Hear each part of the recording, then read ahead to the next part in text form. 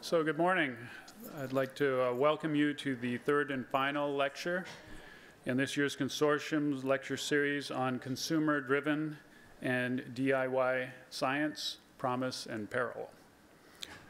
So I am your moderator. My name is John Bischoff. I am the director of our Institute for Engineering and Medicine here at the University of Minnesota. And I'm just going to say a few words about the lecture series before I introduce our speakers this morning. This series is presented by the University of Minnesota's Consortium on Law and Values in Health, Environment, and the Life Sciences. I'd like to thank the Planning Committee, which includes Susan Wolf, who chairs the Consortium, Amy Kircher, Director of Food Protection and Defense Institute, Michael Osterholm, Director of the Center for Infectious Disease Research and Policy, sometimes known as CIDRAP, Michael Sadowski, who's the Director of the Biotechnology Institute, Michael Georgiev, Director of the Center for Neurobehavioral Development. The Consortium is a university-wide center that links 19 leading university centers and programs to address cutting-edge societal issues posed by biomedicine and the life sciences. So I want to thank the Consortium staff also for managing the logistics, getting me here on time, for instance, and giving me the appropriate cues to help with the speakers this morning. Our speaker today is Professor Lisa Ikemoto, Martin Luther King Jr. Professor of Law at the University of California, Davis, and she will speak on biohacking and cyborg rights, coping with promise and peril. I'll introduce her formally in a moment, and she will speak for about 40 minutes. We'll then hear from faculty commentary from Professor Francis Shen, who is an associate professor of law and a McKnight Presidential Fellow here at the university. And I will also present and introduce him briefly before his remarks, which will last for about 7 to 10 minutes. At that time, we will then open it up for your questions and comments. We have 2 microphones near the stage. You probably see them. One's over here, and then on the other side as well. And to ask a question, I'd like you to go to the mic and identify yourself before you ask your question so that we may know who you are and we can all get to know each other a little bit. As with most of these consortium lectures, the event is being videotaped and live webcast, so we encourage those participating live or via webcast to be part of this discussion. You can use the consortium email, which is consortm@umn.edu, to ask questions. The video will also be posted on the consortium website in about 10 days for free public access. At this time, if you could please silence your cell phones and other electronic devices, I would appreciate that.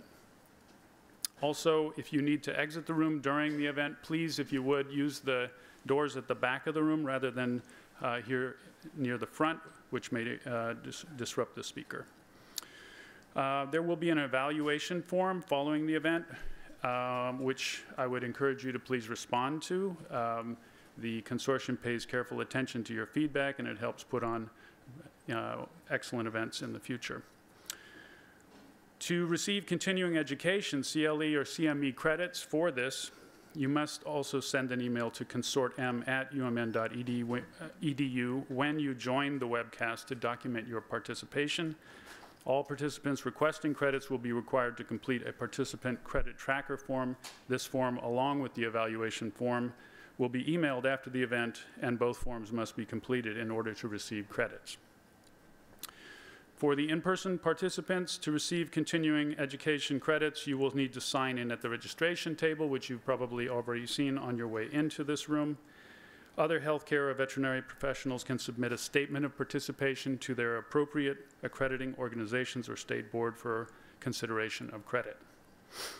There are some disclosures. The Planning Committee member, Michael Sadowski, has relevant disclosures. He's a consultant for CPAC, LLC, Teramax, LLC, grant research support from CPAC, LLC, honoraria from many universities, royalties from Finch Pharmaceuticals, and he's a board member of Teramax, LLC.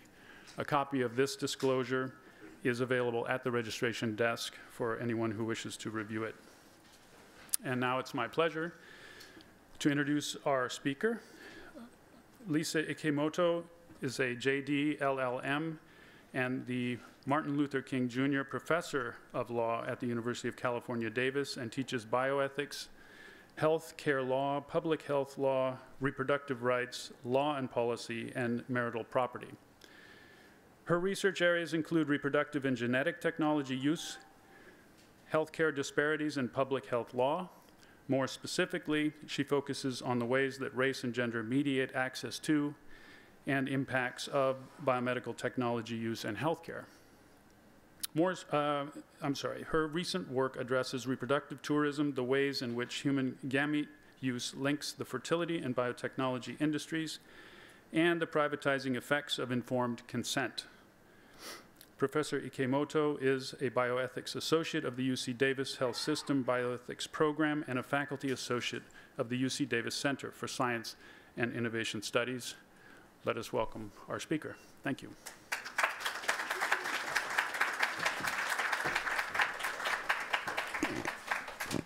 Good morning.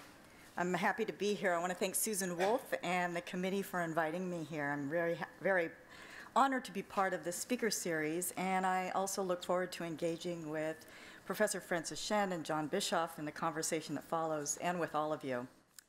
All right. So I'm going to start by just setting out some basic terminology. So biohackers, and that's what I'm talking about today, experiment with a do-it-yourself spirit in non-institutional settings, garages, bedroom labs, and community labs. So biohacking is often defined in opposition to professional science, which is conducted by academics or scientists in universities, biotechnology companies, or nonprofit institutions. So biohackers generally describe or set up two categories of their activities. And the first one is DIY bio, which I've written about before. DIY biohackers set up labs in garages, bedrooms, even closets, and they use community lab spaces, as I just mentioned. They play with plasmids, yeast, and CRISPR, the genomic modification technology. And then the other category of activities is body hacking. And body hackers, or grinders, as they're often called, modify the human body itself. They implant magnets, RFID chips, or drugs that they made in DIY labs. So I'm going to provide a quick overview of DIY bio, the first category, and then I'll focus in on body hacking, which has so far received less regulatory and scholarly scrutiny than DIY bio. And then in the last part of my comments, I'll turn to what I call the cyborg questions. So starting with DIY bio, biohackers embrace open source science. Sorry, let me back up my slide here. So starting with DIY bio, this is just a snapshot. So DIY biohackers buy used equipment and fabricate their own, or they work in community labs, which are already stocked. They manipulate microorganisms. Some of the projects are for fun and learning, like this make it yourself or do it yourself beer project. Some aim to address serious health needs, like this insulin project. Some make art in their labs. In the first few years, the media focused on efforts to make things glow. Fish, plants, and here beer. Beer is a big subject of DIY bio. The message was that this is all in fun. That was the media message for a while. DIY's own narrative situates itself separate and apart from big bio, so again, institutional science. And for some, it's about challenging the exclusivity and authority of big bio. It's a populist movement. So here's a statement by a biopunker or DIY biohacker, Radio Free Meredith. And if you look her up, then she's written this it's a very eloquent sort of manifesto, if you will. And this is a quote from it. So we, the biopunks, are dedicated to putting the tools of scientific investigation into the hands of anyone who wants them. So it's about democratizing biology or science. So in that sense, DIY bio also distinguishes itself from citizen science. Citizen scientists work with and assist professional researchers. So has anybody here ever participated in a local bird count? They're fairly common. Yeah, that's citizen science. DIY Bio claims the goal of democratizing knowledge production and thus disrupting both the elitism and market power of big bio. So in that sense, it distinguishes itself from citizen science. Biohackers embrace open source science in contrast to the secrecy and patent exclusivity of much academic and commercial bio. You can find their methods, goals, and findings on websites and blogs without paywalls. So here's one example. And if you probably can't read the small print, but it's the first page of a description of how to manipulate E. coli bacteria without sort of all the big fancy and expensive equipment that you would need in a standard lab. A lot of the glow-in-the-dark descriptions or information that you can find on the web start with a trip to the market. You start by buying seafood because some of it contains the bioluminescent cells that you need to make things glow in the dark. So there's a lot of information out there on the web, and that's what they consider, or part of how they carry out the sort of open source science. So DIY Bio has attracted the attention of law enforcement and regulators. There's been concern both about unintentional biohazard and bioterrorism. And that's attracted, for example, FBI oversight and some intervention by the Food and Drug Administration. So in fact, the primary legal issues flagged thus far for DIY Bio have been the risk of biohazard, violation of FDA rules, and to some extent concern about patent infringement, unintentional or intentional. So my thesis when I wrote about DIY Bio before was I evaluated DIY Bio's claim to be separate and independent of Big Bio and found that in fact DIY Bio and Big Bio are fairly closely linked. So DIY biohackers hold their own conferences, and this is a global phenomenon. So this one is advertised for a summit that took place, or a conference that took place in Helsinki, Finland. For example, there are, as I said, community labs, including this one in Silicon Valley, so positioned sort of right in the heart of mainstream biotech. Some DIYers cast themselves sort of in Silicon Valley terms as disruptors, as innovation seekers, and entrepreneurs. And many follow the now well-worn path established by Big Bio. They position themselves as startups and seek venture capital. And what's interesting is that other entities have jumped into the funding. So this particular community lab is actually funded by Carlsbad, California. It's a city down in the biotech corridor in Southern California near San Diego. So it's not just sort of all do it yourself. They're now getting support from different sources, including cities, but certainly also including, for example, synthetic biology interests and stakeholders. Other scholars have shown that most DIY biologists are, in fact, either have science degrees or are professional scientists. Only 8% of DIY biologists work exclusively in home labs. The rest are working in community labs or in labs like this one. This is Josiah Zahner, a well-known poster nerd for DIY Bio. Zahner graduated from the University of Chicago with a PhD in biophysics and biochemistry. He worked in a synthetic biology lab as a NASA fellow, and as a biohacker, he started the Odin. It's a company which sells biological materials and hardware for DIY biology. So this is a screenshot of his website for the Odin, and it shows that what he's making available for sale. You can purchase a frog genetic engineering kit, a genetic design starter kit for glowing jellyfish bacteria, a biohacking 101 class, and also shown on the screen to your right is a genetic engineering home lab kit, so you don't have to assemble it yourself. In 2016, the FDA tried to stop Zahner from selling a DIY fluorescent mead kit. Mead is a form of beer or ale, on the grounds that the protein for fluorescence was a color additive. DIY Bio is actually very loosely organized and has a range of identities and narratives beyond what I just described. And so sort of at the end of the article that I wrote before, I just sort of posed the hope that it's the very lack of organized direction that leaves open the possibility of open science, shared production of knowledge, and the idea that learning, in a shared and open way, it might provide a new pathway for science, and in fact really distinguish itself from big bio in a positive way. All right, and now I'm going to focus in on body hacking. So body hacking, as I said, uses the human body as the site of experimentation and modification. There are sort of roughly two groups of body hackers. One group aims at health improvement by improving their diets, their sleep habits, posture, exercise regimes, and so on. It's about self-care. The other directly actually modify the human body with hardware, software, or organic material. These are the body hackers or grinders I'll discuss. They refer to the body itself as wetware, and the implants and additives as hardware. So this is a biomagnet, so I'm just going to sort of give you sort of a sampling of some of the activities. So this, the implantation of these biomagnets was one of the early and popular forms of body hacking.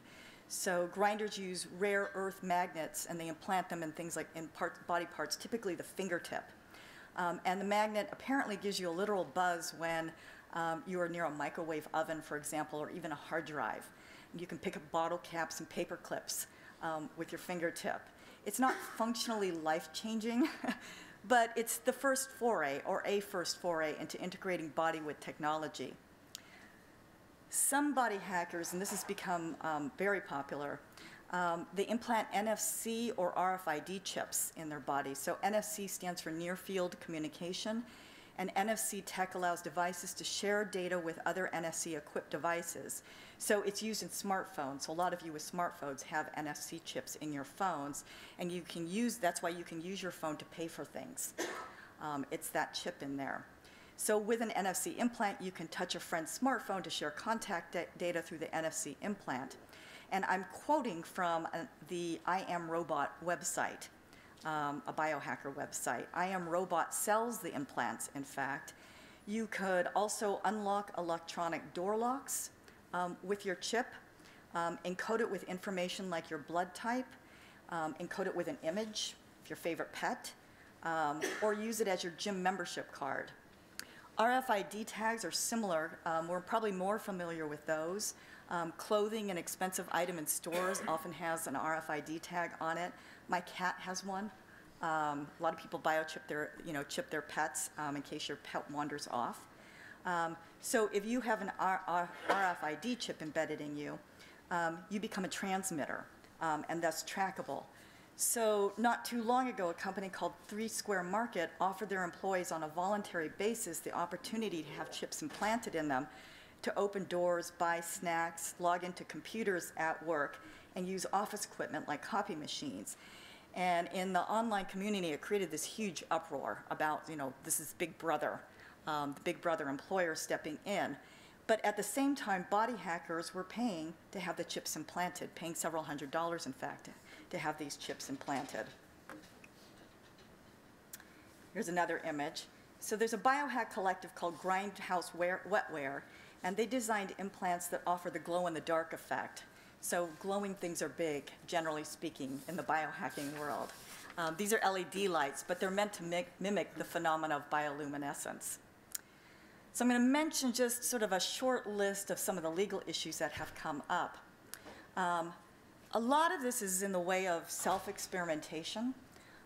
So before Zaner and Ascendance, the FDA had not intervened in self-experimentation, and in fact, there's very little law that prohibits self-experimentation. Self-experimentation in biomedical science has a very long history, and we've heard some of the sort of heroes who've done that. Think of Jonas Salk, who administered the polio vaccine he developed to his spouse and to his children. Walter Reed is often held up as an example of heroic self-experimentation. And when I was doing research on this, I had heard the story that when he worked in Cuba with his team to prove that mosquitoes were indeed the transmitters of yellow fever, that he and his team had self-experimented. They had deliberately exposed themselves to mosquitoes that were likely carrying yellow fever so that they could prove the transmission. And yet it turned out, I found, that Reed actually left Cuba before the pact was made.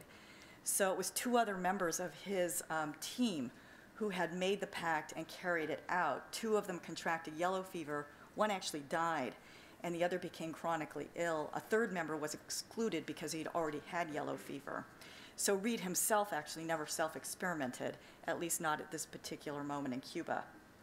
So as I said, there's little or no law that prohibits self-experimentation. Some research institutions require ethical review, IRB review, and approval for self-experimentation, but that's a matter of institutional policy, not law.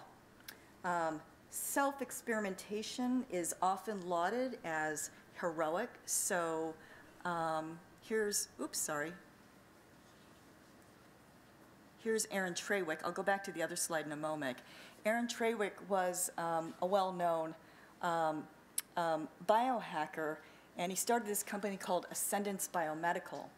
And they created or hacked an HIV vaccine a few months before this particular incident. One of his colleagues had self-injected the vaccine into his body. At this particular moment in early 2018, at one of the conferences, body hacking conferences called Body Hacks, Aaron Trawick injected what he thought might be a herpes treatment, because he had herpes, into his body, and live streamed the event at the time. So, and as he did so, he sort of positioned himself alongside Jonas Salk and Louis Pasteur, and simultaneously sort of described them as sort of early body hackers, if you will. So self-experimentation is also criticized as poor research methodology. You have an N of 1 if you're doing this, or as Walter Reed's team demonstrated, sometimes it's simply too dangerous. I'm going to go back since I skipped this slide. This is, oops, I'm sorry, I keep pushing the buttons. This is a biohacker, self-named Meow Ludo Disco Gamma Meow Meow, also known as Mr. Meow Meow to those of us who don't actually know him. He lives in Australia. He took his Metro card and he took the chip from that and embedded it in his hand. And then to get on the train or the local transportation system, he held his hand up to the screener. And he was arrested and charged with with riding without a ticket. And the charges were eventually dismissed. He had to pay for the cost of a legal prosecution. But because the charges were dismissed, he declared himself he declared it sort of a victory for cyborg rights, if you will. So another body hacker. All right. So again, there's been some pushback against sort of the mode of self-experimentation and body hacking, including by Josiah Zayner, which is ironic because Josiah Zayner himself had publicly injected himself with a CRISPR DNA that he hoped would make his muscles bigger. And then a few months later, when he saw Aaron Trawick's live-streamed event, he said, "This is crazy." He reconsidered, and he made a statement, including this sentence: "We need to figure out better ways to do this because you can't just keep injecting yourself with shit." A month after the first Ascendance self-injection and Zayner's own self-injection, the FDA stepped in a sense. So they issued a statement. This is one part of it. It says the FDA is aware that gene therapy products intended for self-administration and do-it-yourself kits to produce gene therapies for self-administration are being made available to the public. The sale of these products is against the law. FDA is concerned about the safety risks involved. So the FDA has apparently asserted jurisdiction over self-experimentation, or at least a small slice of it.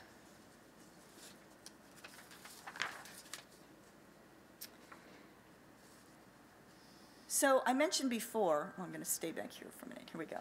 I mentioned before that body hacking, as opposed to DIY bio, has attracted so far, I think, less scholarly and regulatory attention. And I think in part it's because we think of body hackers as engaging largely in self-experimentation. And the response, the response very often is not just that it's dangerous, but also that, well, you can take the risk if you want to do it. The only person you're going to harm is yourself. And there's this sort of big concern about paternalism, if you will. But now we have the FDA stepping in, and I think probably right about now that there's sort of a growing trend of both scholarship and I think regulatory scrutiny of biohacking activities. And I'll just give you one example. One is that there's a science publication called CRISPR Journal. CRISPR Journal just issued a call for submissions on a special issue on ethics of CRISPR use. CRISPR is genomic modification technology or tool, if you will, and it's been in the news a great deal lately, and I'll talk about that a little bit later. But on the list of possible topics that were suggested for submissions was body hacking. And so if it's making the journals like, the science journals like CRISPR, and apparently they're worried that people will use CRISPR and body hacking together and thereby evade the FDA. The other kinds of legal issues that have been raised have been privacy concerns, primarily as NFC chips and implants have become more widely used. There's a company in Sweden called Disruption. They have relatively recently created a biochip that is 2 kilobytes of memory, so that more than doubles the existing capacity of NFC chips. So before you could put maybe a small image, or as I said, or maybe your blood type, a small bit of personal information on it. But the 2 kilobyte capacity increases the amount of information. These are fairly scannable. You have to get fairly close to somebody to scan. But if you do, you could surreptitiously collect quite a bit of personal information for people. So the privacy concerns have been raised. So Disruption's chip apparently is designed to help prevent that, or at least alert people to the possibility of scanning. It flashes red if somebody near you has a scanner. It doesn't stop the transmission, but at least alerts people to the possibility. So that issue is now on the minds of not just the sort of legal commentators, but the companies as well that are marketing these activities. Probably the most obvious issue that body hacking raises is the legality of cutting someone open and inserting something in their body. This is so far most often done by non-medical professionals. Much of the body hacking is actually not self-experimentation. So it's done by other body hackers, or now by these sort of informal or professional companies. So it's possible, right, even likely, that inserting chips, tags, magnets, and other hardware violates the state scope of practice rules. For example, so I looked into the law of California, and there are laws very specific, for example, for ear piercing. So you don't have to be a medical professional. You do have to be certified to do ear piercing. For tattooing is regulated pretty closely in California. And then it's been opened a little bit wider for body piercing. So ear piercing is gone for body piercing. And it appears to me that a lot of the body hackers are trying to design the work that they're doing and the practices that they're using to fit into the body piercing rules that exist in any one state. On the other hand, there's a biohacker named Jeffrey Tibbetts, and he gave a presentation in July 2017. You can find it on YouTube. He's a nurse by day, so he is a medical professional, and he's a biohacker by avocation. And then part of the point of his presentation was to say that, you know, I do this, and many people do this very, very carefully in sterile settings, and he carefully described the correct procedures, medical procedures to do in order to make this not a risk to health. So he has performed many implants of RFID tags and much larger devices, some of them scarily large. And yet he said, as far as I can tell, everything I do is legal and falls under laws pertaining to body modification. I mean, I think it's legal. Of course, saying something's legal doesn't mean it's safe. All right, I'm going to shift from the descriptive, the practical, and the legal to what I call the cyborg questions. So both DIY bio and body hacking are simultaneously counterculture, critical of institutional science or big bio, and at the same time entrepreneurial, and they serve as potential incubators for big bio. But I think perhaps what they do best at this particular moment in time, and it's moving quickly, so this moment may pass, is that they make important normative questions, questions about values and ethics, more obvious and more open to public engagement. So many of the things that body hackers and DIY biohackers are doing raise the same kinds of questions that Big Bio does. And I'll give you some examples in just a few minutes. But it's hard in the realm of Big Bio to really sort of dig deep into some of those issues. And I think that one of the reasons is that Big Bio is often, I think necessarily because of the way that funding works for Big Bio, it's accompanied by a lot of hype and hope. And that has the effect of deflecting us, turning our attention away from some of these big normative and ethical and value questions. Body hacking and DIY bio at this moment isn't accompanied by hype and hope in that same way. It doesn't have the same kind of deflective tendencies. So my hope at this moment is that we can use body hacking and DIY bio to raise the kinds of questions that Big Bio is raising, and yet we'll be able to dig deeper into them because it's not accompanied by these other kinds of narratives, if you will. All right, so I'm going to start by talking about transhumanism. So body hackers, and this is different from DIY bio, body hackers situate themselves within transhumanism for the most part. And there's no one version of transhumanism. It's an ideology. Generally, transhumanists advocate for the use of technologies to expand human capacity and performance without limits. Transhumanists embrace biotechnology, nanotechnology, artificial intelligence, genetic engineering, cloning, robotics, and so on, any technology or intervention, to make themselves stronger, faster, smarter, immune to illness, and even immune to death. So it's inherently libertarian. Some transhumanists seek what they call the singularity. So for people who are into science fiction, that term might be familiar.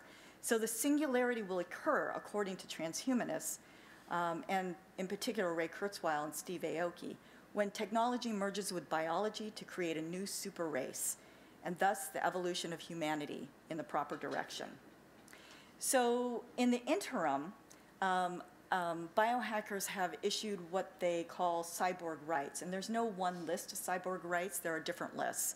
So this is one of them put out by the Cyborg Foundation, and it's one of the most well-known lists. So I think I skipped my first slide here. I'm not going to read it word from word, but you can see a little bit of it. So the first principle, for example, is freedom from disassembly, which starts out sounding like the Fourth Amendment of the Constitution. A person shall enjoy the sanctity of bodily integrity and be free from unnecessary search and seizure, which is the constitutional provision that protects us in part from police searches without warrants.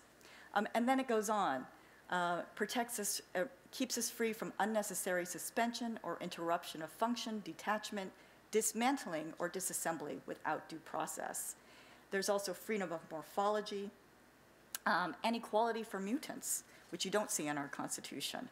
A legally recognized mutant shall enjoy all the rights, benefits, and responsibilities extended to natural persons. So, as of now, the notion of cyborg rights rests on a distinction between natural persons on the one hand, right, and cyborgs on the other. And then here's the last two principles, the right to bodily sovereignty and a right to organic naturalization. This one's interesting, I think. I also teach property, and I work in property theory.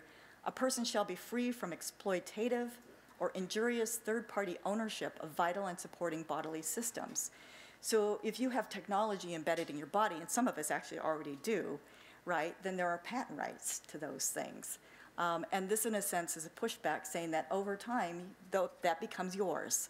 And we have similar property doctrines that primarily apply to land, real estate, if you will, that are incorporated into this particular cyborg right, if you will. All right, so that raises the question, what is a cyborg? So in 1960, Manfred Clynes and Nathan Kline defined the term cyborg in a paper addressing the possibility of altering human bodily functions to meet the demands of space travel. They proposed cyborg as a term for a human who, quote, deliberately incorporates exogenous components extending the self-regulatory control function of the organism in order to adapt it to new environments.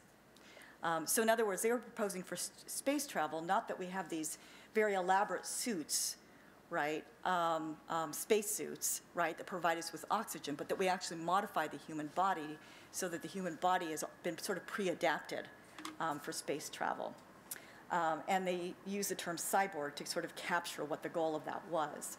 Okay, moving forward in time, in 2014, Chief Justice John Roberts wrote the majority opinion in Riley versus California, and at issue in that case was whether police could conduct a warrantless search of data on a cell phone they had seized during an arrest. The Chief Justice stated, quote, "Modern cell phones are now such a pervasive and insistent part of daily life that the proverbial visitor from Mars might conclude that they were an important feature of human anatomy." So Chief Justice didn't mention cyborgs in that opinion, but I think that statement shows that the lines between technology and the human body in our day-to-day lives, right, and the way we function in those lives are becoming thinner. So I want to sort of run through a few more examples of cyborgs. So these are I'm going to start with the biohackers. This is an image from Cyborg Nest, which is a company, and it defines itself as a mindware company. Its homepage says, "We exist to contribute to human evolution. By experiencing the hidden parts of nature through new senses, we will evolve towards a richer life experience." So what's being pictured here is you can see that square on the chest there, on the man's chest.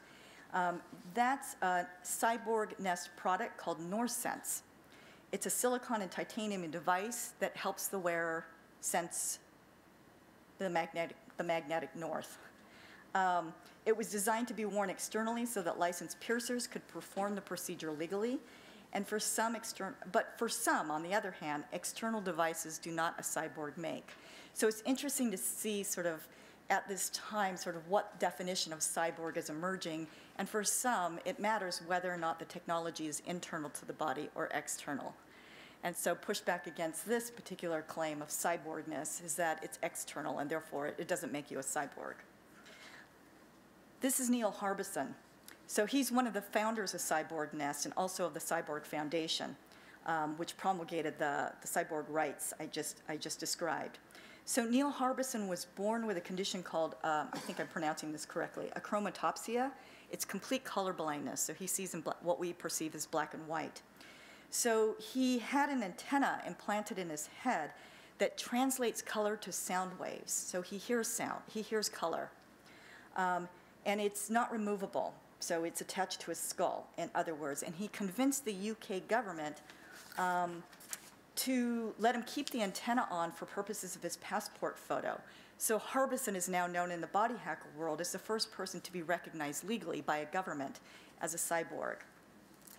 So part of what I'm moving into is this sort of question about sort of what categories and distinctions that we currently use to talk about humans and non-humans and permissible uses of technology on humans and impermissible uses of technology on humans that are now being pulled into question, or maybe have long been put into question, but maybe are sort of being pushed sort of higher into our consciousness by body hacker practices. So some of the distinctions, for example, are humans versus cyborgs. Therapy versus enhancement has been in discussion in the news a lot recently. Disability versus normal or able-bodied. The natural body versus technology. Somatic versus germline with respect to genetic technologies, for example. So now consider these three examples from the world of big bio. This is Claudia Mitchell, a former Marine. She's the first woman with a bionic arm. I don't know how many people in this room are actually old enough to remember the Bionic Man, the television series way back from the 1970s. So that's where I learned the term bionic, if you will. So she lost the arm she was born with in an accident, and I think it was a vehicle accident. The prosthetic that she has now enables her to control the arm and fingers by thought. There are small robots in the fingers of the arm that can sense touch and transfer that sense to her brain through her muscles. So the questions that raises is, does the interactivity that she experiences make her arm human, or does it make her less so? As far as I know, Claudia Mitchell does not identify as a cyborg. I haven't read any interviews or profiles of her in which that term is used. But I think, based on those interviews, she identifies as a human with a high-functioning prosthetic arm. But if Neil Harbison, right, who I just showed with the antenna, is a cyborg, is she a cyborg as well? And what about people with computerized insulin chips, pacemakers, IUDs, or people like me who need a double-shot latte to get up in the morning and go? All right. In 2016, stem cell biologist Hiro Nakauchi at Stanford University, reproductive biologist Pablo Ross at University of California, Davis, and several other scientists from around the United States and their team, they introduced human cells into pig embryos in the lab. In 2018, they did the same with sheep embryos. And the embryos were destroyed after 28 days, but while they lived, they were chimeras. Two minutes? Okay. So they were part pig or part sheep and part human. So only the green cells are human in origin. And the question is, what would make those embryos human? Or are they human already? Is it the percentage of the green cells that matters? Is it the location and function of the cells that matters?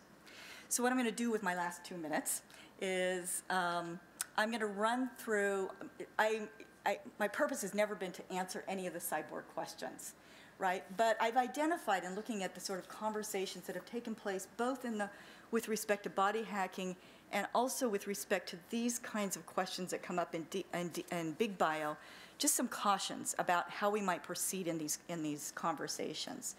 So the first caution quickly is this is a picture of, in late November 2018, a scientist from China announced that he had used CRISPR, the genomic modification technology, on 2 human embryos, that they had been implanted in a woman, and she had been given birth to twins, who, if this worked, now have a heritable trait that they can pass on to their children. So this has created an uproar. Again, CRISPR has created an uproar. It did so first in 2016. And it puts onto the line the question about the ethical line that's been drawn between using these kinds of body-changing and human-changing technologies for therapeutic purposes, which is considered ethically permissible, or for enhancement purposes, which is considered more questionable. And so as we proceed into that conversation, as I said, I just want to flag a couple of issues. One is that it turns out these lines are very, very mobile and changeable. So we draw these distinctions, these categories, and these lines, and yet it turns out they're fairly manipulable. And I have a couple examples that maybe we can go into in discussion.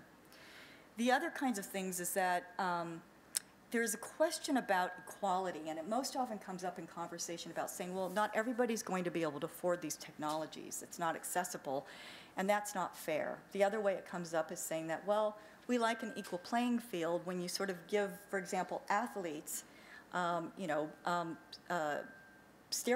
right? That means that gives them an unfair advantage. I think the problem is actually deeper. It's not the technologies themselves, it's sort of how we think of the people who've been enhanced, or how we think of the people, how we define what it means to be better than someone else. And I think when we have these conversations, we have to dig deeper into notions of fairness and equality than we already have. And then the very last point that I'll make is that it's about Frankenstein. So very often when these things happen, the people who want to proceed without sort of regulation or restriction on the use of these technologies say, this was an exception, right? They say, this was the mad scientist. So Dr. He in China is now being posed as Dr. Frankenstein. He was a mad scientist. He was the exception. We'll proceed cautiously and ethically. The other thing that I've noticed has happened in the past few years repeatedly, and certainly in this case, I'm going to skip that for now. Here we go. Is that it becomes geopolitical pretty quickly. So part of the conversation that's taken place recently is, this is China. There's something wrong with science in China. So it becomes nationalized. And this is probably the 3rd example I've seen in the past 5 years of China or some other country who's in competition with the United States or the other Western countries being used. So that's my last caution. I'll stop right there, and I look forward to our conversation. So now it's my pleasure to introduce our faculty commentator. This will be Professor Francis Shen, who has a JD and a PhD. He's an associate professor of law and the McKnight Presidential Fellow at the University of Minnesota. Shen serves as Executive Director of Education and Outreach for the MacArthur Foundation Research Network and on law and neuroscience. Professor Shen conducts empirical and interdisciplinary research at the intersection of law and the brain sciences. He has co-authored the first law course book on law and neuroscience, which is by Aspen. You can find it with Aspen Publishers, and has explored the implications of cognitive neuroscience for criminal law, tort, and legislation in the United States. Professor Shen? Okay, thank you. Well, thanks to the consortium, to Professor Wolf, all the consortium staff for making this happen, Professor Ikemoto for coming this way, to Professor Bischoff for making things run so smoothly. I'm just here really to be a bit of a provocateur, to offer a few comments and thoughts. One other piece by way of introduction is I teach a course on law and artificial intelligence, and you have hit on so many of the themes that we hit on. What does it mean to be human? Where is that line between man and machine? And I would just have you think for a moment, we won't raise hands, about whether you or someone you know has any of the following, or has done any of the following. Pacemaker, which you mentioned, hip replacement, surgery where they kept an iron piece inside you, or this morning maybe someone put into their body little pills, or you did it last night, or you're even carrying them right now with the reminder to do it sometime today. Much of that is normal. So normal that when you go to the airport, you mentioned airport screening, they say, okay, anybody have a piece of metal with your body over in this line? And nobody goes like, there's the cyborgs, oh my God. No, you're just like, okay, that's the metal line. It's normal, but is it natural? And does that matter? And these are the sorts of things that Professor Ikemoto's work has raised and in really neat ways. So I'm just going to try and do three things.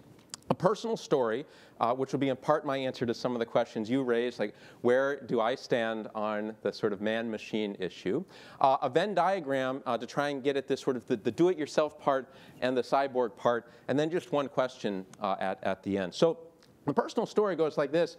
As Professor Bischoff said, I run a lab. Our motto is every story is a brain story. The big challenge is that every story is a really poorly understood brain story. And we do lots and lots of stuff. And by the way, if you're a student here at the U, we're always hiring for new students. You can come work with us. And I also direct a center at MGH. We try and translate that into real-world action and do a lot of stuff. And I'm not going to go into all we do. What I put this up here is that I'm always trying to find ways to improve the way that I do this stuff. And one of the ways that I tried last year was to use transcranial current pulse stimulation. Transcranial stimulation is kind of what it sounds like. You go through the cranium, you throw electricity into your brain, and you see if your brain can function in ways that you would like it to function better. And in particular, I tend to work really late into the night. And so I had a videographer come over with me, and over at Mondale Hall, I'm often in there. I know the late night janitor. I'm like in there after midnight all the time. This was 2 a.m. I said, all right, this device called Think, it's Professor Jamie Tyler, Arizona State, claims, it's not FDA approved, it's just for enhancement, claims that it will give you an energy boost. And I'm not a caffeine person, so I thought, oh, maybe this will work. So here's a picture of me, about 2 a.m., Mondale Hall, connected to my iPhone. Here's the feel. You can kind of see there's a little electrical patch sending energy into my body. The bottom line in the video is that it did absolutely nothing other than give me like a little heat sensation. But I raised this because to me, this made a lot of sense to do. But I never once thought of myself as hacking my body. And I think that word is really interesting, and the images that are associated are really interesting. Now, I happen to be wearing a t-shirt because it was the summer, but otherwise I would have been wearing a suit. I wouldn't have had weird-looking hair. I wouldn't have been very cool or very rad. There's a way in which so many of the images, what they are doing is the same thing I was doing, trying to manipulate the cells or some other part of my body in ways that, for whatever I think my values are, allow me to do the things that I want to do. And that's what they're trying to do too. But what's in the word hacking? I think it's worth interesting. I think your work raises that, and really interestingly raises the question of how much of this is about just the new technology to change the way that our bodies work versus making a stand and doing that in a certain way and publicizing it. So that's where I stand. So I like that. Now here's the Venn diagram. Professor Ikemoto has raised in this paper and in this talk sort of a related set of questions. On one hand, the do-it-yourself, and on the other hand, the cyborg questions as you raised. And I was trying to think about it, so which to me, and of course, and then there's in the middle, right? So you can do all sorts of things to do it yourself. So here's an example, like just a do-it-yourself science kit that kids can get. And there are all sorts of cyborgs, what I would call cyborgs running around, though maybe you're right, they don't self-identify as those, so pacemakers. And these things are normal. And then some of the newer stuff in the world of brain, transcranial direct current stimulation, do-it-yourself, is becoming a thing. You take a wet sponge, you take a battery, you hook them together, and again, you send electricity through your brain. And there's also the ability to have deep brain stimulation. It's been well over a decade, groups like Medtronic, and we are some of the experts in the world here at University of Minnesota for patients with Parkinson's, treatment-resistant depression, and so forth. Now, to me, I think, and in reading the paper, that the do-it-yourself stuff is interesting, but isn't really, to me, the big story of the future. And the reason for me it's not is that there are just really some hard limits to what you can do by yourself. Science today is increasingly social and collaborative. It's why on these science papers, the number of author names that goes on and on and on. It's just so difficult to do things by yourself. And do-it-yourself no matter how, they can do great things, but they'll never do anything big like this. Just the monster stuff. The major breakthroughs, to me, are going to come not from the do-it-yourself side, but on the other. And so for me, I want to focus a little bit on this cyborg set of questions. I think that's where the answer, or that's where the real questions are. And I think you're right that the questions you raised at the end of your talk are really, really challenging. It's unclear, one, what the trajectory is of the science as humans meet machine. It's unclear what language we should use. And by we, there's both sort of the what should we use in society, but then what language should the law use? It's interesting that on the Cyborg Bill of Rights, there is a distinction, as you raised, between sort of the natural person and the mutant.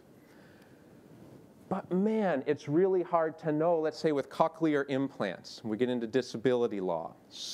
And there's a big debate within these communities about the extent to which something is a disability that is something to be addressed or cured, or something is just a difference to be embraced and valued. And how do we know the difference?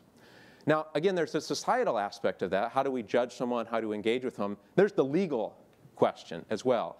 And there's the money question attached with the legal question. Do you get disability benefits? Right? So you might, on one hand, want to say, this is not a disability, this is just a difference, embrace it, while at the same time saying, I ought to be getting some disability payments and some additional services, right? How do we balance those? I think the question that you raised about enhancement is also a really, really important one. And I'll go back to the thing that I was doing there. Should that be encouraged? And if so or if not, how would we distinguish other forms of enhancement? So in my lab, I encourage all my students to get good sleep at night, to eat the right way, to exercise, because those things have been shown to improve brain function in a way that self-servingly is good for me. I think it's also good for them. So if I'm doing that, what about other forms of enhancement, right?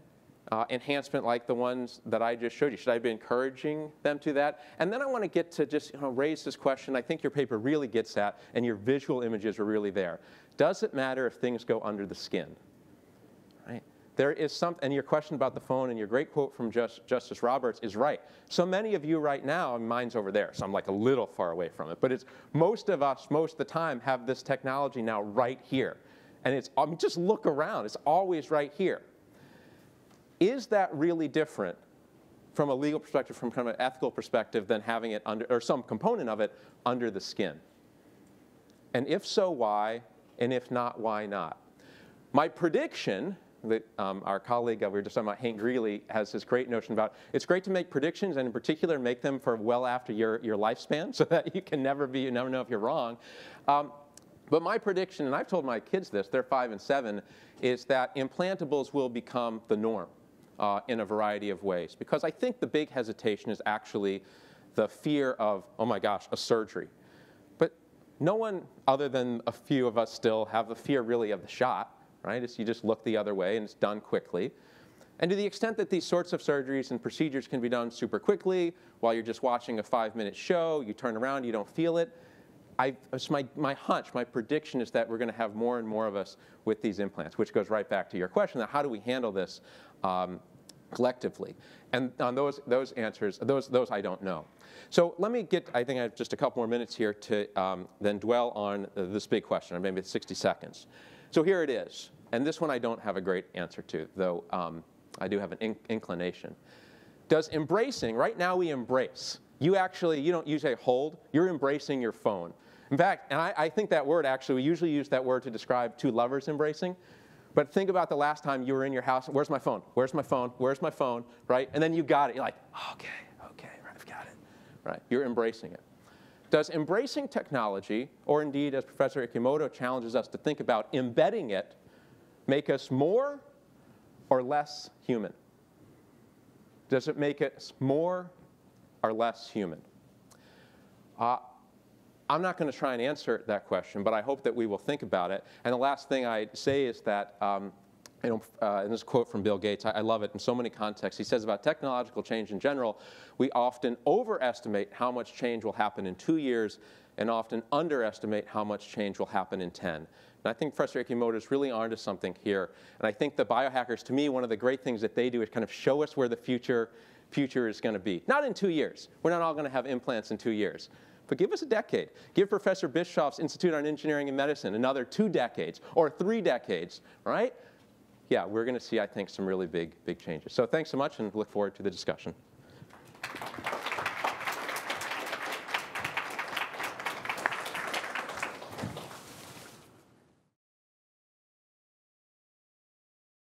Susan Wolf from the Consortium.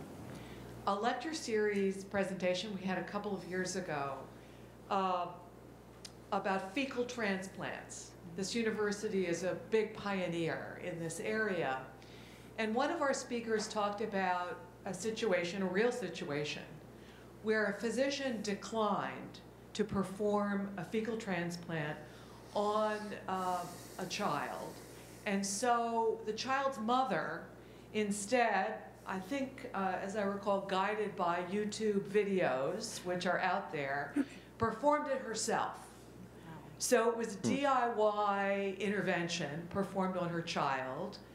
There are other examples out there, parents who are really desperate sometimes to figure out how to help a child that may have an undiagnosed, rare condition that physicians can't pin down and figure out how to treat, where the parent themselves may engage with the literature and try and figure out things to try with their child.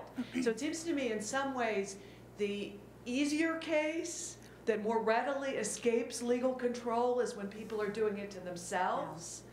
But what about when people are doing it to their kids? So, please.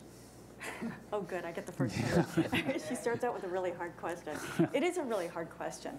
I mean, I think on the first hand, as you point out, there's a distinction in the way that we think about it. I think a long-standing distinction between sort of doing to you something that only affects yourself, primarily affects yourself, and then on the other hand, doing something to others. And most of the body hacking examples I've seen, it's body hackers implanting something in somebody else's body. And so it's not self-experimentation in the sense, it's not self-implanted. That seems to be less common. So this takes it another step further down the road. It's just somebody who we don't regard as capable of giving consent. So somebody is making the decision on their behalf, and it's a child, right, who we see as vulnerable in addition to that. So that's sort of the way I think that lawyers would start to sort of sort this out at the outset. And then I think as bioethicists, then we think of, well, you know, where are the analogies for this? You know, we hack our children all the time, right? We do what we try to think. So when my son was young, he's now 16, it was stupid videotapes, the Beethoven, Mozart videotapes. We all thought we were making our children smarter by having them watch videotapes with classical music playing on them, right? And we were hacking their brains. And then it turned out, of course, it did nothing. Except it kept them entertained long enough so we could take showers. So, you know, it's not, the question is sort of where does this fit on that spectrum? And the sort of classic way of dealing with this is to weigh the risks and benefits.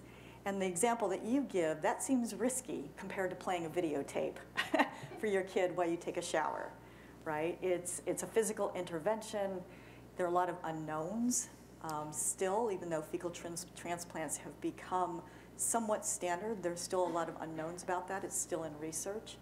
And so that's more problematic. And then the transhumanist question, or the cyborg question, so I'm not going to answer your question. The cyborg question is, and because I've looked into human microbiome research, is that it goes back to some of what we talked about, is that we're used to thinking the human as defined by the human body, and and the medical model of the human body is to look inward, right? So when we think about health, we address what's going on within the body, and that's what biohackers are doing, is they're turning technology within the body, as if it's the body that needs to be fixed, as opposed to our environment, our society, you know, in contrast to that. So the microbiome research is interesting because I think what it's shown is that several pounds of what we think of as our body is actually microbes. And for so long, we treated microbes as if they're the enemy, right? And again, it turns out they're our friends, right? We have symbiotic relationships with many microbes, and we couldn't live without them, right? And that's what the fecal transplant research does. So would that make your child a cyborg, right? You've introduced foreign fecal microbiota into your child's body, and so it's not theirs, and it didn't come from you, at least not your own body, your own microbiome, and have you now also made your child a cyborg? So it doesn't answer your question, but I think it sets out sort of the analytic structure that I described, sort of sets out some of the lines that we are currently using.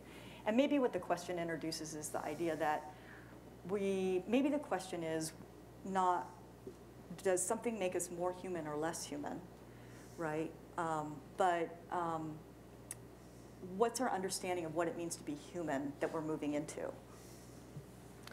Yeah, I think it's a great answer. So I think the cost-benefit model was one of the lenses that the law would apply.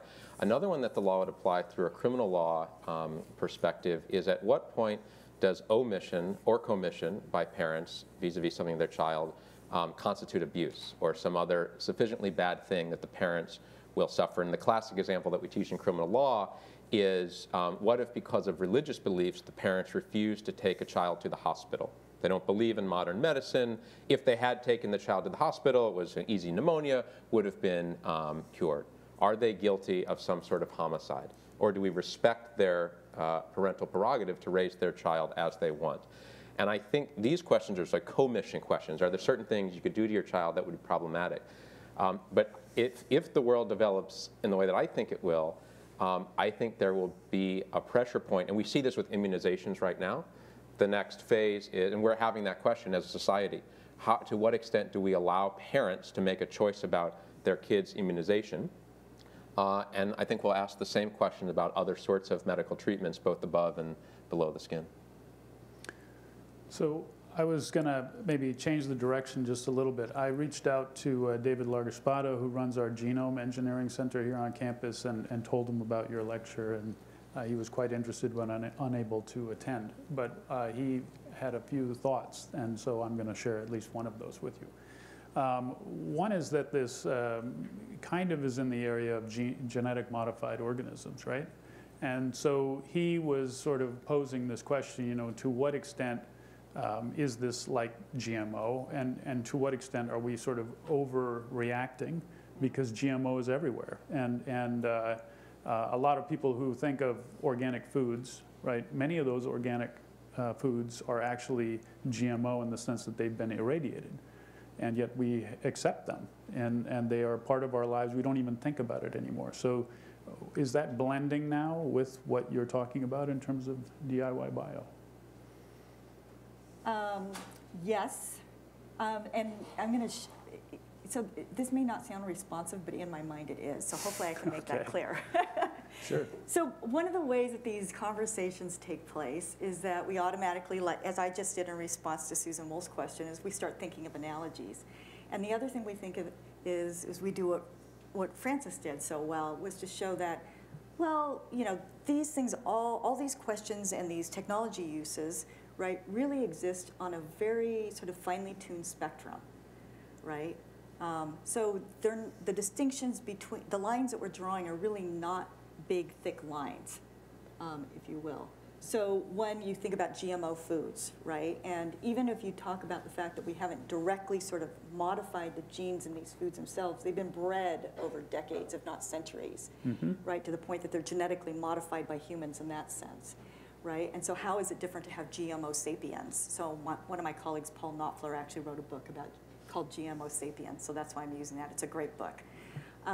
And so, you know, haven't we been living with the idea of being genetically modified for such a long time? Right. Yeah, and so you could look at it, I think the idea of the spectrum is useful, but it doesn't necessarily mean that we shouldn't draw lines Right. within that spectrum. Yes. I don't know if you want to add anything to that, but Well, I would agree, and I do think that there's a certain aspect of which some of the visual versions of what you showed really really affect the social response, and therefore the law. You know, and with the genetically modified, you know, people focus on things like putting chemicals in it.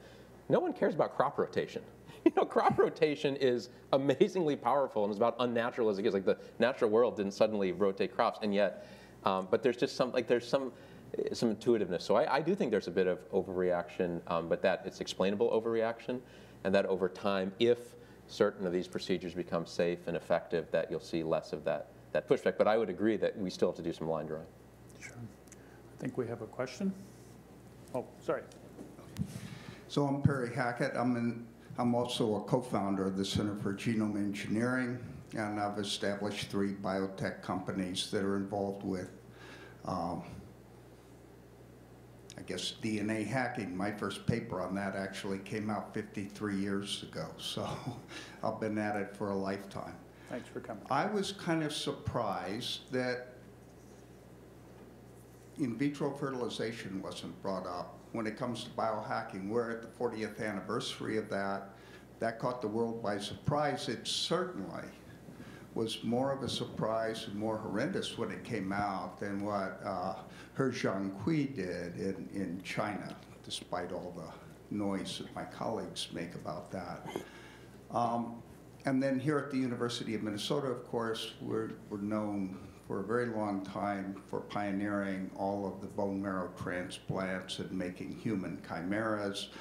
I'm involved with CAR T-cell therapy, which soon will be off the shelf, which will be about the same thing. What strikes me, though, from the point of view of setting up little companies is we're not big bio, which can only compete with governmental regulations. We're little bio, and we're really trapped because government regulations proceed at a glacial speed, and genetic science is exponentially growing all the time. And so for this forum, my big curiosity is, how do you resolve the problems of repression of glacially advancing law with exponentially exploding science? That's great. Okay, that's a great question. It's huge. And actually, you're probably going to be better at answering this. It's the huge question right now, partly because the model of science changed in the 1980s, so that so much of the innovation is taking place, as you said, in the what you call the small bio world, and regulation moves very slowly. I think in part because of the lobbying power of science.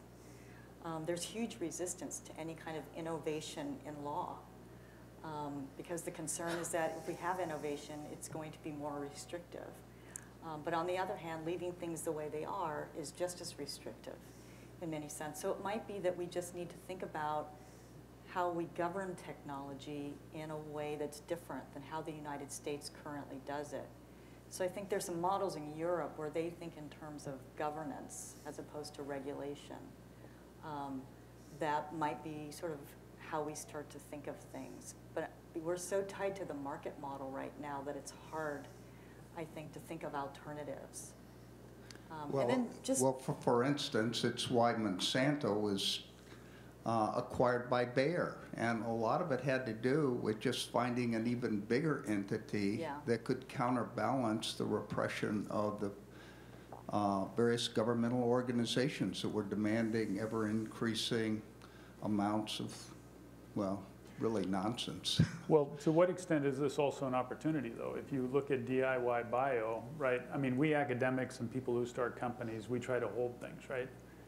But the DIY bio, the whole thing that I can get out of this after, looking at it for a week, Perry, is that they want to set it loose. They want to release it. They want to let the science, the democratization of science and letting everybody around the world pick up these tools.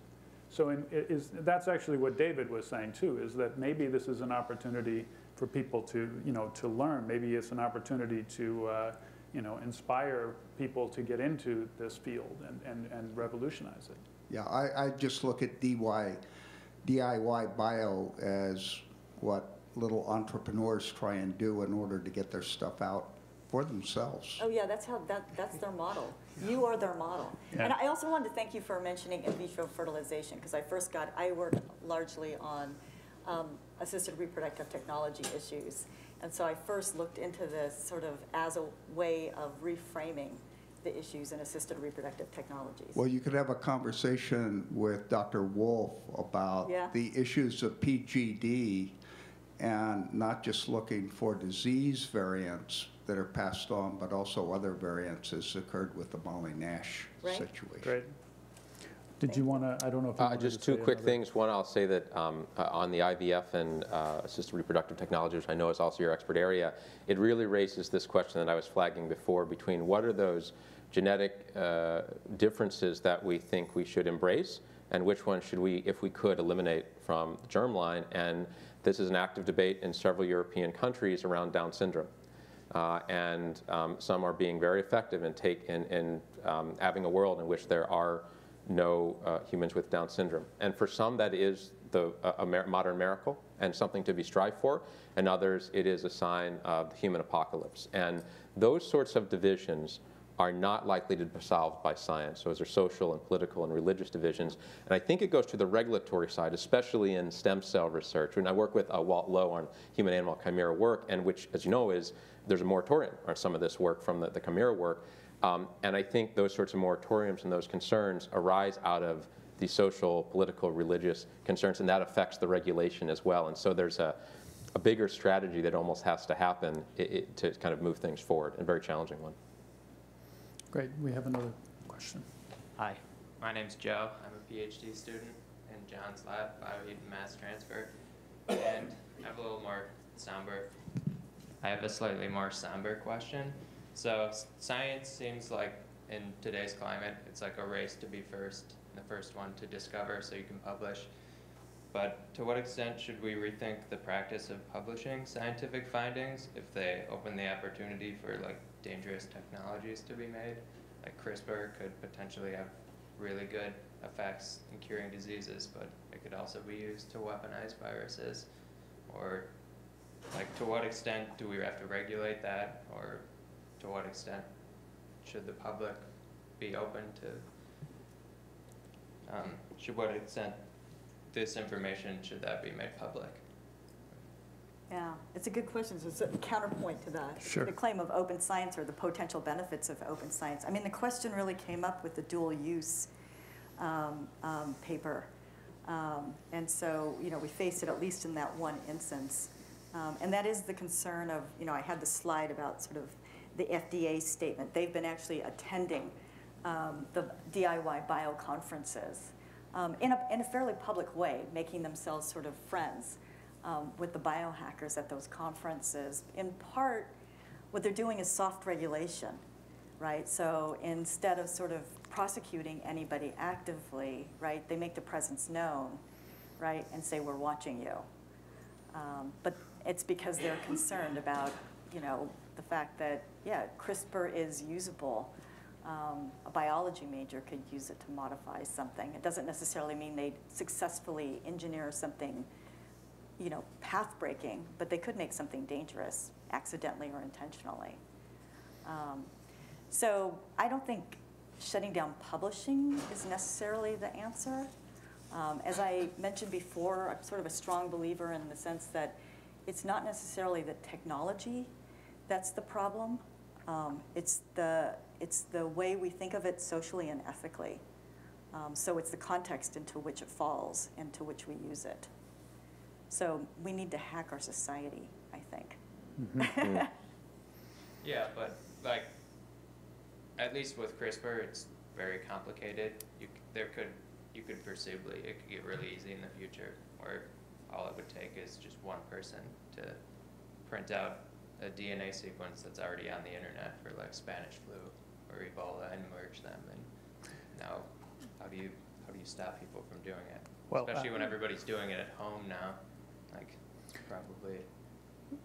So Would would be a you big like risk, to yeah. take another gander at that, or I? You have something to say? Yeah. Well, I was just going to say, I mean, we brought this up in lab meeting the other day, so. You're ready for the question. We were thinking about this. So, but what we started talking about is that, you know, there's lots of technologies that are like that, right? Yeah. You can find many examples, and what ends up happening is you end up regulating. And I mean, you can look at like who's able to make a nuclear weapon today, right? I mean, there are similarities there, and I don't know whether, you know, I don't know, Professor Shen or Professor Ikemoto, if you want to comment on that, right? Because CRISPR is one technology. There are many, and I think you kind of already touched on that, I think, in your answer.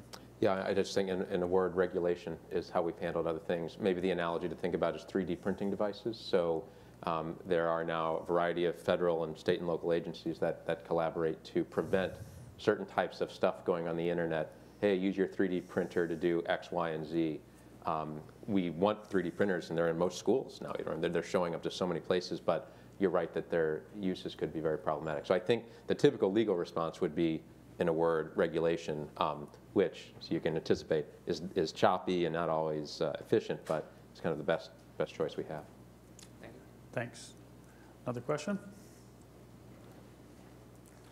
Hi, I'm Brandon. I'm a neuroscience GCD undergrad. I was wondering, do you see us eventually having to consider excluding individuals with certain levels of augmentation from participating in like sporting events or other competitions under the basis of performance enhancing? And then on the DIY side of it, because there are CRISPR applications that accomplish transcriptional activation or repression without any actual genome alteration, how do we navigate like enforcing or restricting or regulating these kinds of applications for those purposes? Yeah, so I mean, we're already restricting in the sports arena. There's a lot of testing in the Olympics, for example, or in other professional sports. I mean, we've had scandal after scandal of using different kinds of substances or other performance enhancers. So that's an existing issue. So I guess it continues. I mean, but the question then becomes, going to your second point, is that it's going to be about detection. So maybe the answer is not that we prohibit, and I'm not a sports person, so I probably can't answer that aspect of it. But your question goes to the sort of larger point that I tried to make before, not larger, but slightly related point that I made before about how we often think of enhancement as something that gives somebody an unfair advantage. And when we think of that, we're thinking about that in terms of competition, whether it's athletic competition or not. And that's interesting because not all societies are so inherently competitive, right? That's the first thing you think of when you think of enhancement, is how is this going to help somebody beat me, right? So that it goes back to my point in a sense about sort of what are the underlying sort of assumptions about what the purpose of enhancement or therapy or changing somebody is. So that doesn't address the sports thing, because sports is obviously inherently competitive, and I think if you took out the competition from sports, it wouldn't be sports. Or at least that's my understanding of it. The detection issue is different. We need scientists for that. So I don't know if you have different thoughts about that. There's another question, so maybe I'll just hold Thank you. Thanks. You made a very interesting brief statement of contrasting the European way of oversight, which I think you characterized as governance, in contrast to the U.S. mechanism for oversight, which you characterized as regulation, which I think we all appreciate. Would you explain that further? What are we doing or missing, or? Can I ask you to identify yourself as well, just so we can hear who you are? Again? What? May you please identify yourself? Oh, I'm Mark Scipione. Great, thanks. Not connected with the university or any medical or whatever. Thanks for coming. Yeah. Yeah. Would you contrast those, and what are the advantages, for example? Or Yeah, what are we missing, for example? Well, for example, in the United States, and maybe there's not a fine distinction between sort of a regulatory approach such as we have in the United States and what I mean by governance. I think what I really meant was in the United States, the way we regulate technology use, and especially emerging technology use, is it's not a coherent, coordinated system. So for the types of technologies we've been talking about, there's the Food and Drug Administration. To some extent, I mentioned the FBI. And then there are the funders, the government funders of research who can regulate the research that they actually fund, sponsor, or conduct themselves. They have limited jurisdiction in that sense. And if you don't sort of fit under the jurisdiction of one of those bodies, then what you're doing may not be regulated at all. So a lot of people in conversation about food safety, technology safety, drug safety, or other issues coming up saying, why doesn't the FDA do something? And it's in part because the FDA is under-resourced from a lot of perspectives, but it's also because they have a fairly prescribed jurisdiction to regulate it all. It's defined by a federal statute for the most part, so it's up to Congress to change the scope of that.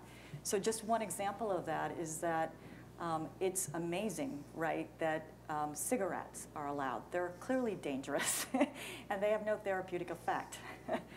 And if they went up for review now, they wouldn't pass. But the FDA has had very little ability to regulate cigarettes. It wasn't really until the early 21st century that Congress gave the FDA authority to regulate tobacco products. So in a sense, it's sort of hit and miss. And so when we talked about before, if you had somebody using CRISPR for a dangerous purpose, then probably Congress or the states would step in and they would enact a law. And that's very often how we enact law, in response to one bad act. So we do it piecemeal. So when I was responding to regulatory, that's what I meant, was we tend to do it piecemeal in the United States, where in other countries, they take a more holistic view, and they have sort of a governance structure or a set of sort of entities, governing structures that are set up to sort of take a big picture first, and they have a set of principles that they use. So in Canada, for example, they have deliberately and expressly incorporated a principle called the precautionary principle, which is completely unheard of in the United States. And the precautionary principle says that we should start by being a little bit skeptical about this new or emerging technology use. Right? The burden is on the developer, in a sense, to prove that it's better, that it's going to be more valuable, and that it's not going to cause harm. And we don't do that in the United States. With respect to assisted reproductive technologies in England, they have one central body, the Human Fertilization and Embryology Authority, that has to approve which forms of in vitro fertilization are permissible to use there. And in certain cases, they approve uses on a one-by-one basis, so including pre-implantation genetic diagnosis for certain purposes. In other words, we don't do that in the United States. IVF went almost straight to market here. The FDA didn't step in until later to regulate that kind of technology. So that's a little bit of what I meant. Professor Well, I just Sheen? had one final thought, because I know we're almost out of time, but you make the point in your paper, and others do as well, that the FDA's authority is circumscribed, really focused on efficacy and safety. Yeah. And there are deeper questions, like just one to raise is inequality. So, you know, another thing that's striking about all those images and so many, just the, if I say hacker, what do you think of? Like, most of the time people think of this young white dude, kind of your Silicon Valley type. And I think we need to raise questions about the lack of diversity in Silicon Valley and the lack of diversity in these areas and the, you know, associated types of economic and other inequality. So maybe it's safe and maybe it works, but are we concerned if only a certain segment of the population gets it, and on account of getting it, kind of gets more and more and more, right? I think those are questions that are kind of beyond FDA, but that maybe some other countries think about differently than we do. Yeah. And just a quick follow-up on that. As I was listening to the language, and obviously this is a new topic for me to think about, but DIY bio is a relatively benign description. Hacking, not so much, as you were kind of saying, right? And so I think the language, and both of you sort of touched on that in your talks, you know, understanding what this language means and what are we teaching ourselves as we speak about it, I think is important. Hacking is you know, that really comes from sort of the computer science. Yeah. You know, back in the day, being able to hack into something you're not supposed to be hacking into, right? Implicitly. And so what does that mean, right? And so anyways, I see that we do have one more question here. Hi, my name is Brendan Zhao, and I'm a student from a bioscience program in Shattuck-St. Mary's High School. I just want to say I may not be that professional, but I have 3 things to really consider it. So first, I see there are different between people who are using biotechnique to complete bodily function since, or if they are disabled or they lost part of their function. And there are also people who wants to enhance function by editing their bodies. And I think it's really, yeah, as Dr. you say, it's really there should be a line drawn between those two kind of people. And another thing I'm considering is that there isn't any legal thing that against saying that we cannot turn against our body, like doing anything to ourselves. But I think there should be something set up to do for those people who are doing surgery to help the others to enhance their bodily function. And so what I really want to say is, so back to the baseline, we are all animals, but for human, what really define ourselves is our personality, our morality, our cognition, and it's part of the psychology things I want to say. So I think the most important thing is to consider whether or not the biohacking, well, whether or not the purpose of it is good or not, whether or not it's for greater good or it's against human, or if it is for greater good, whether or not the way to reach for the purpose is right or not. So that's what I want to know. Thank you for your question. Thanks. And maybe it sounded almost like a statement. It was a great set A of good comments. statement. Okay. All right, Very well, I good. see that we're essentially out of time, so I'm gonna, maybe you can interact with the speakers when we are done, because I think we have to wrap it up. But I would like everybody to please join me in thanking our excellent speakers.